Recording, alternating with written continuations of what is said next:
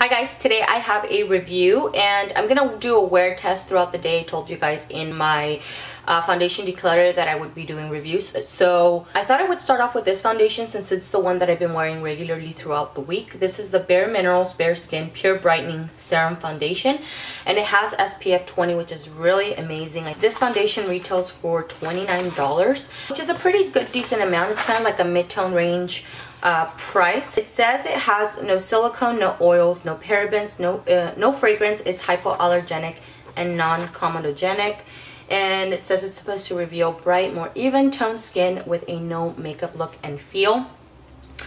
Coconut derived base with a jojoba coated mineral pigments and lilac plant stem cells and vitamin C, which all sounds really great. I think in order for you to see the benefits of something like this is something that you would need to, use continuously for a long period of time in order for you to notice the benefits. But the fact that this is skincare based, I love. I really do love that.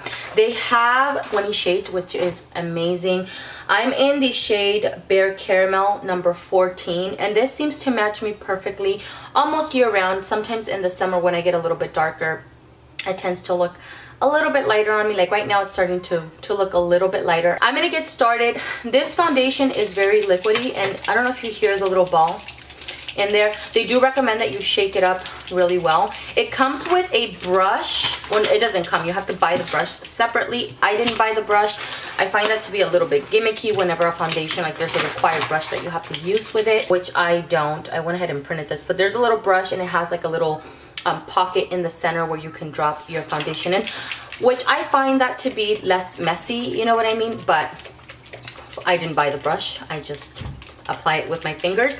For me, I've been using this regularly now for a little while now, and I find that less of this foundation for me is better, because as the day goes on and the way that it breaks on my skin, I have combination skin with some sensitivity. In the winter I get a little bit more dry in this area, but as it starts getting warmer I get oily in my T-zone area. So the way that I like to apply it is just 3 drops right there. That is all I need. I find that when I apply more than that, it just doesn't, it does build up a little bit, I think up to medium coverage, but I just don't like the way that it sits on my skin. So I like to apply it on my little candle lid right there, and it is clean, by the way. I'm not putting on a primer either. And the way that I like to apply it is basically just rub it around with my fingers, which this can be messy. You don't have to do it this way. I just find that this is the best way that it's worked for me personally.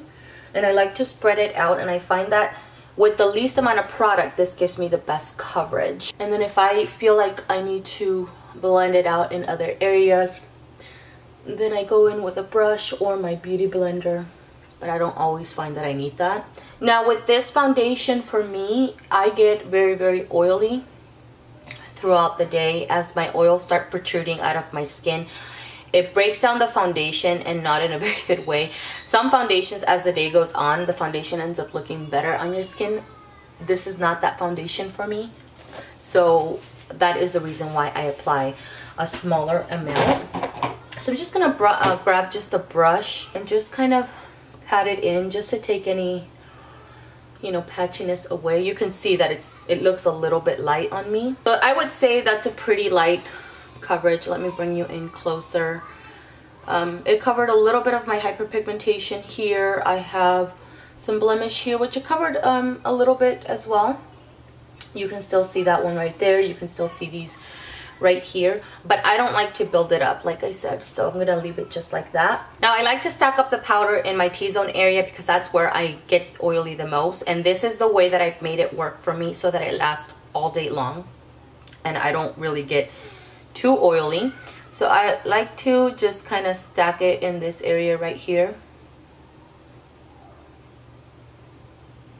I'm gonna finish the rest of my makeup and I'll be right back. Okay guys, it is now 12:45. I'm gonna try to wear this foundation for a good 8 hours. I do want to show you guys, take a photo and then show you guys if it has flashback. I'm pretty sure it will because it does have an SPF.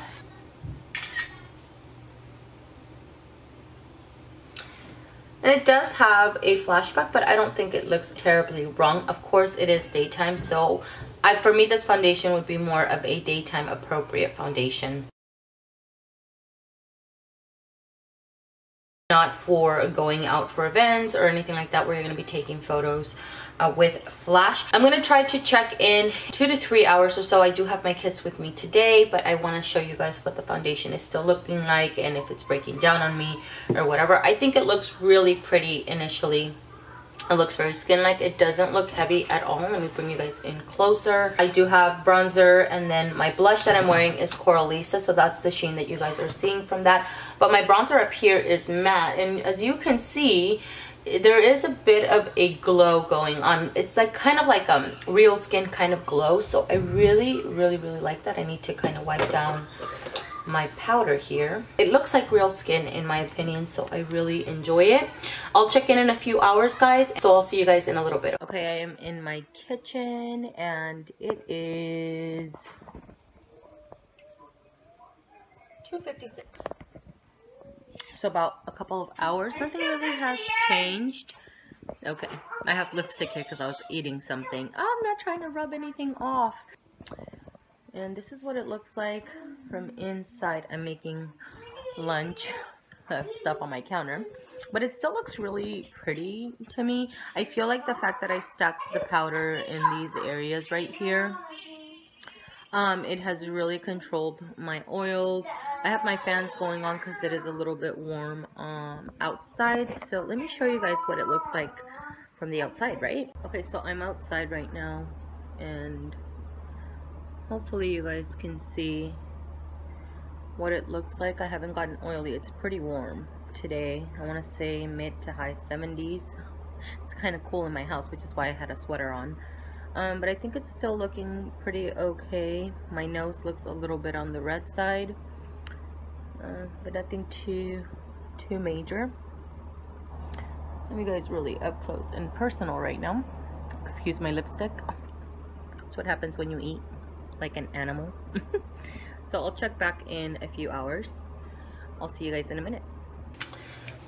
Okay, so it is now 6:24, so well over a couple of hours from my last check-in, and right now I do notice a difference starting to wear down quite a bit over here, but I touched my face, so that's to be expected for me. These blemishes right here had very little coverage to begin with, but now they're full on out. So I see them a lot more. I've also noticed that the foundation's now settled into my fine lines, as well as like in this area right here, it started breaking down. I'll bring you guys in closer in just a second, and it's starting to break down in this area, and not in a very good way. It's looking very ashy actually, so, and I don't like that, and it's completely rubbed off like the bridge of my nose, and I haven't touched that at all. So just to show you guys the side of my nose, so it's kind of bunched up in this little area here and just broken down right here. You can see the redness around my nose, as well as in this area right over here as well.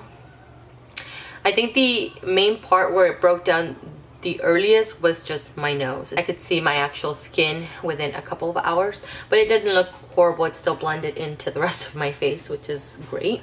And then you can see my little friends right over here, and then I don't know if you can see how it's settling into this particular area right here, as well as this area right here is where normally for me it starts breaking down as well. I don't get as oily in this particular area. Normally I get a little bit more on the dry side, but it's breaking down. It's looking a little bit more cakey and just a little bit on the gray side, which is not very flattering.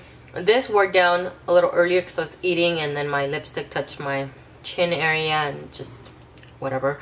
My forehead still looks good. My bronzer still looks good. I think the foundation looks pretty decent still, and I haven't touched anything up. I haven't powdered up or anything like that. It still looks pretty good, and I don't feel like I need to add powder or anything like that because I did stack up the powder here. That's the only thing that really helps me from getting very oily, but I do that because I already know this foundation, and I already know if I don't do that, I'm gonna get very greasy. So I'm gonna check in maybe 2 to 3 more hours, so I'll see you guys in a few.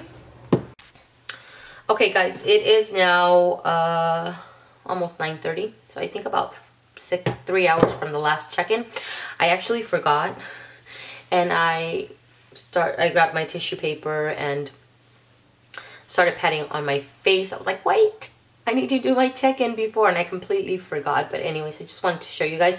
It was just the tiniest bit of oil, and where I normally get oily, which is in this area right here and like right around this area of my nose, in between my brows, and a little bit on this part of my chin.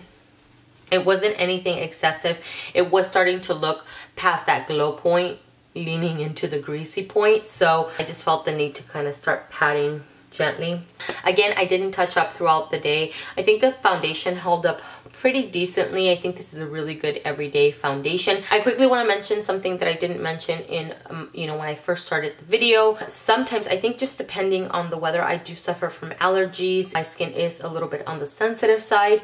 Sometimes when I put this foundation on, not all the time, just sometimes when I do put it on, I feel very itchy. My skin feels very, very itchy. But the itchiness does go away after a little while. It does not cause a rash or anything like that. So I don't think I'm overly sensitive, just slightly sensitive to the actual foundation.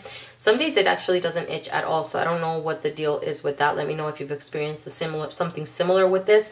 But for the most part, I mean, my skin doesn't react with a rash or anything like that. I think the foundation overall, it still looks pretty decent. I like the fact that it's very skin-like. I like the fact that it has an SPF 20, but it's not a foundation that I would purchase again for an everyday basis. I'm using it every day right now because I have it in a project use up for 2016. It's not my ultimate favorite. I think coverage wise is very minimal, and it's only because I have to apply the smallest amount. I don't like building this foundation up because the way it breaks down on my skin, especially when I start getting oily, it just doesn't break down gracefully, and I'm just not a fan of that. It's not a foundation that I would rely on to wear if I'm gonna be out for like over 4, 6, 8 hours. I hope you guys found this review very helpful. Thank you guys so much for watching. If you've used this foundation and you've had a different experience than I have, let us know in the comment section below, as well as what your skin type is.